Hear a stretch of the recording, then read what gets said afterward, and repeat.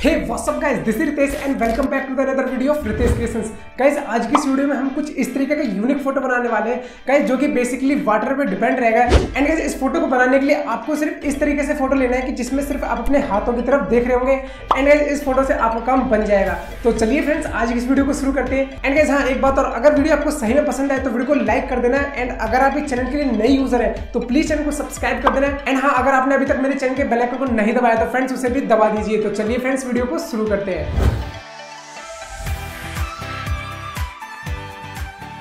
तो गाइस सबसे पहले हम बैकग्राउंड इरेजर एप्लीकेशन को ओपन करेंगे एंड इसमें अपना जो मॉडल का फोटो है उसे इंपोर्ट कर लेंगे। सो यहाँ पर हमारा फोटो आ चुका है। अब इसमें से मैं जो अपना फोटो है सबसे पहले क्रॉप कर लूँगा एंड मैं इसे कर दूंगा गाइस यहाँ से डन। अब डन करने के बाद मैं एक्स्ट्रा पार्ट को इरेज करूँगा। सो गाइस इसके लिए मैं यहाँ पर मैजिक टूल का यूज़ करूँगा। अब ये मैजिक टूल कैसे काम करेगा, जैसे कि यहाँ पर ये जो रेड कलर है, अब मैंने इसे यहाँ पर लगाया तो ये इसका सैंपल ले लेगा एंड उसके आसपास का जितना भी एरिया है उसे इरेज करता चले जाएगा। तो ये देख सकते हैं कि जो हमारी बीच वाली रेड डॉट जहाँ पर होगी ये उसी चीज़ को इरेज करेगा। तो अब देख सकते हैं कि ये जो रेड पार्ट को इरेज करता जा रहा है। तो मैं देखिए इस तरीके से अपने सारे बैकग्राउंड को इरेज कर लूँगा। तो यहाँ से हो चुका है एंड अब मैं इसे पीछे से करूँगा, पीछे से भी हो चुका है गाइस। तो इस तरीके से ये बहुत ही इजी टूल है। तो अगर आपको इस एप्लीकेशन का लिंक चाहिए तो आपको नीचे डिस्क्रिप्शन में दे दूंगा। तो कुछ इस तरीके से इसे इरेज कर लेंगे यहाँ से। एंड गाइस इसके बाद हम मैनुअल ऑप्शन को सिलेक्ट करेंगे, मैनुअल का साइज बढ़ा देंगे और अब हम इस तरीके से इसे इरेज कर देंगे।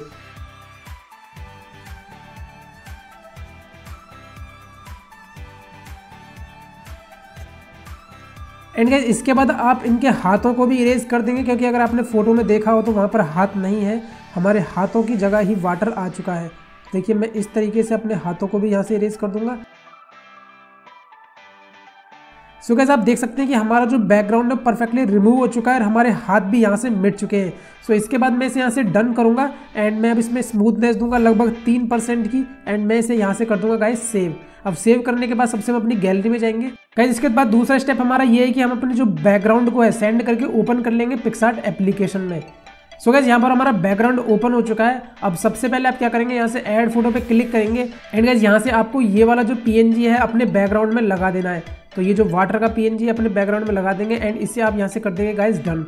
एंड गाइस इसके बाद अब आपको ऐड फोटो पे क्लिक करना है एंड अभी जो हमने अपना मॉडल का बैकग्राउंड इरेज किया था उसे यहाँ पर ऐड कर लेंगे। सबसे पहले आप इसकी पोजीशन को कर लेंगे सेट लगभग यहाँ पर। एंड गाइस इसके बाद आप यहाँ से आ जाएंगे इफेक्ट्स में। इफेक्ट्स में आने के बाद आप कलर्स में आने के बाद कलराइज में आपको रेड कलर सेलेक्ट कर लेना है, इसे कर देना है मल्टीप्लाई एंड एक्स्ट्रा पार्ट को अब हम यहाँ से इरेज करेंगे। तो सबसे पहले आप इसकी हार्डनेस को बढ़ा लेंगे ब्रश की एंड अब हम इसे इरेज करेंगे कुछ इस तरीके से।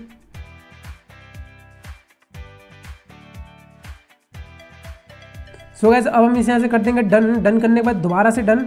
एंड गाइस इसके बाद आपको यहाँ से अगेन डन कर देना है। सो गाइस इसके बाद आ जाएंगे यहाँ से आप ब्यूटीफाई टूल में, यहाँ पर आप स्मूथ पे क्लिक करेंगे एंड स्मूथ पे क्लिक करने के बाद इसने ऑटोमेटिकली स्क्रीन को स्मूथ कर दिया। तो आप देख सकते हैं मैं इसे यहाँ से कर दूंगा गाइस डन।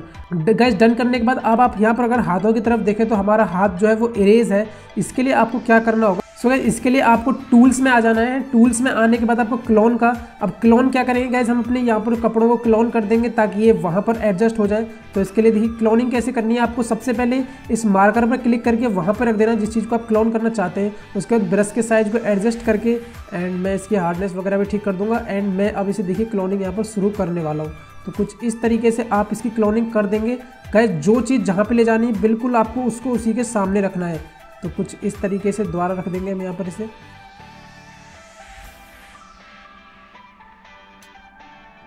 सो गाइस यहाँ पर हमारी क्लोनिंग हो चुकी है एंड इसे हम यहाँ से कर देंगे डन। अब गाइस डन करने के बाद आपको क्या करना है, सबसे पहले आपको ऐड फोटो पे क्लिक करना है एंड गाइस यहाँ से आपको एक वाटर का पीएनजी जो है वो लगाना है अपने हाथों में। तो सबसे पहले आप इसके साइज को बड़ा कर लेंगे एंड इसके बाद आपको एडजस्ट पे क्लिक करके या इसकी जो क्लैरिटी वो पूरी कर देनी है वाटर की, जिससे कि वाटर हमारा पूरा हाईलाइट हो सके। एंड आपको हाईलाइट्स भी इसके हल्के से बढ़ा देंगे। तो इसे आप यहाँ से कर देंगे गाइस डन। एंड डन करने के बाद आप दोबारा से ऐड फोटो पे क्लिक करेंगे, हम दूसरा वाटर का पीएनजी लेके आएंगे।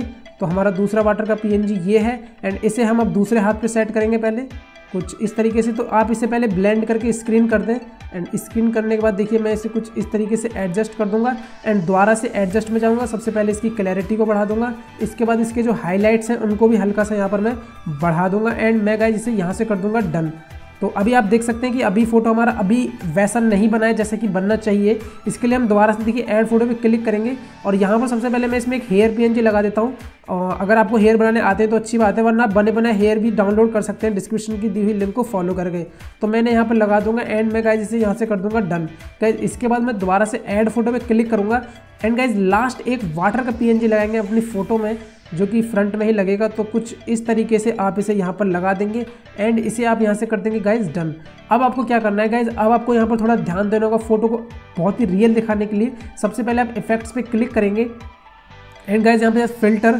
सो फिल्टर में आने वाला सबसे पहले आपको यहाँ पे मिल1 फिल्टर दे देना है। इसमें मिल1 फिल्टर देने के बाद आप इसकी ऑपेसिटी देख सकते हैं किस तरीके से देनी है। तो मेरे को इसकी ऑपेसिटी लगभग इतनी देनी है एंड मैं इसे कर दूंगा गाइज यहाँ से मर्ज। गाइज इसके बाद आप यहाँ से आ जाएंगे MV4।